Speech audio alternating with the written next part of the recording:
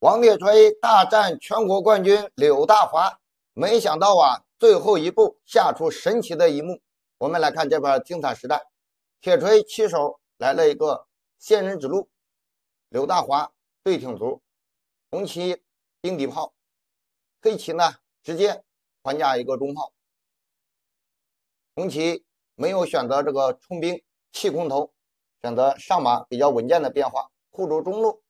那黑棋呢也上马护住中路，红棋直接开炮打掉这个卒，以后呢这个马呢还是想正棋，黑棋平炮吊住红棋的七路线，红棋按照原定计划上马，黑棋呢冲卒，那很明显红棋不能冲，冲的话打马，黑棋不理，红棋不理出车，黑棋呢小卒冲过来，红棋高车，短短开局6个回合，红棋呢竟然选择了一个弃马。那这个马敢不敢吃呢？如果说黑棋打掉这个马，那红棋呢就过来吃卒，你得躲开，你躲开之后，红棋呢平炮，这个象肯定是不敢让人家打。那呢再先手把车一出，下一招一摁住之后，那这个棋呢不好处理。你要是把马跳上来，那他们呢又可以抓炮，然后呢捉双，先棋后取，他有这种手段。所以说呢，当红棋高车捉的时候，黑棋没有选择打马，他选择往下冲卒。红棋呢这时候选择一手马回无心，黑棋呢退一手炮，暗保这个过河卒。红棋平车，黑棋呢就选择了拆中炮，双炮来打。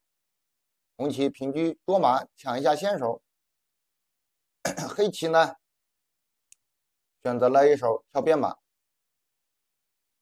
红棋选择进炮将马摁住，黑棋呢先补一手士，红棋冲兵，黑棋呢再补象，红棋进车捉炮，黑棋高炮，红棋上马，黑棋呢先手抓一下，红棋把窝心马跳出来，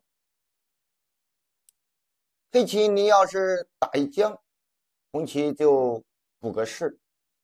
你这个再往下冲，他以后可以平个边炮。你虽然说打了象来了一将，但是呢孤炮难鸣，孤军深入，所以呢在这里他不着急打，他先把卒冲下来。那红棋呢就退一手炮，黑棋呢冲边卒，活通一下边马，那红棋呢把车出来，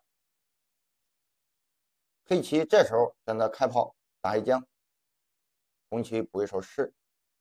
然后呢他高车，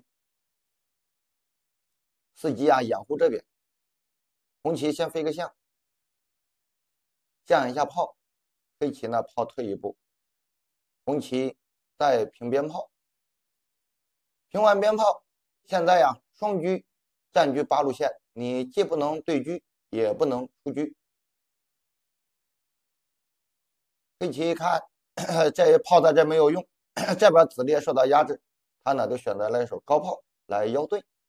那红棋呢就对掉，黑棋呢炮打回去，红棋呢高车先手来抓，黑棋呢再把炮缩回去，红棋进边兵，你吃不吃？你不吃，我下一招打你的车，那得吃掉。吃掉之后，现在边炮牵制住他的边线，红棋呢再平车，下一招就有一个打马吃炮得子的手段，黑棋呢就平车来腰对，那红棋只能对掉，黑棋吃掉，这样呢红棋呢也过个兵。虽然说红棋只过了一个，你过来2个，但是你这2个卒过河之后对红棋没有威胁，而红棋这个小兵过河之后，现在控制住了这个7路马，应该说兵不在多而在于精。黑棋一看这边被人吊住，这边也动不了，那他呢索性就出车腰对，你要是躲开，那人家这个车出来大展身手了那红棋呢就跟他对调，黑棋踩掉，红棋呢再下兵威胁这个小马，黑棋回马，红棋踩掉中卒，现在还踩住象，把象回去，红棋呢平炮，下一招准备进炮将马摁住，那黑棋呢上马，红棋回马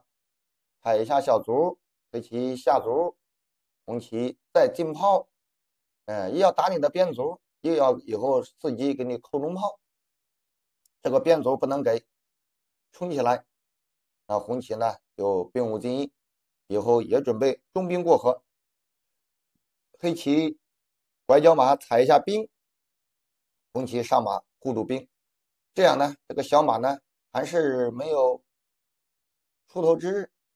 他就选择了一手下个士，以后想转出来拐角出来，红棋过兵，黑棋跳马，红棋平炮将他摁住，黑棋搁中打一下这个兵，那这个兵肯定是不能给，冲下去，黑棋呢再回马踩一下炮，红棋躲开，黑棋呢把这个马呢盘出来，那红棋退炮，双方就进入了马炮残局的这个大战。进马，那撑个士，撑起羊角士，不怕马来将。你要是把卒靠过来叫杀，那就再撑个士。他选择上这个马，红棋呢进炮将马腿绊住。黑棋一看这个马上不来了，那以后让红棋补完士，那对人家一点骚扰也没了。他呢就先来这一将，那红棋呢就出帅，黑棋呢平卒，红棋再补一手士，黑棋把马逃开，红棋呢在这里选择动手了，直接破象。那对象跟人家搞了，那不能容忍飞掉，拐角马一踩，那本来这个时候黑棋可以选择考虑把这个象落回去，双方还局势差不多。在这里呢，他觉得在这个内线上红棋有问题，他就选择了弃象，把这个炮平开，标住这条内线。那红棋不客气，把象一吃。黑棋这个时候正着应该补一手士，防止这个红马呢卧槽。在这里他急于进攻，他选择了一手回马。他觉得什么呢？我现在打你的马，你马一走开，我马再一跳都要四处抽将了，对你有威胁。那红棋呢先来一将，你要这把炮走开，那你这都不白忙活。选择上将，回马又一将，选择了退回去。通过打将调整了位置之后，红棋呢先手把这个马逃开，我现在踩住你的炮，选择了把炮走开。红棋这个时候再来一将，黑棋上了将，红棋呢退炮，你现在来不及打马，我搁中间是一个马后炮，黑棋上马拦住。这个时候红棋走了一步，就走了一步，这招棋一走，这个就头子认负了。怎么走的呢？红棋选择了一手炮打卒，这招棋朋友们妙不妙？进炮马后炮，平炮马后炮，双杀，一炮双响。那走到这儿，大势已去，只好头子认负了。